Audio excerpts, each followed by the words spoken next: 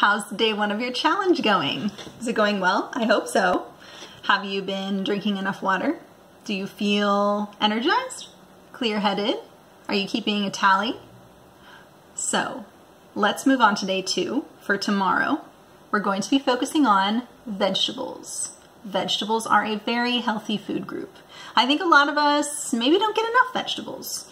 Sometimes in our lives, we're busy and we tend to grab things that are easy and quick, and then it comes to the end of the day and maybe we haven't had any vegetables.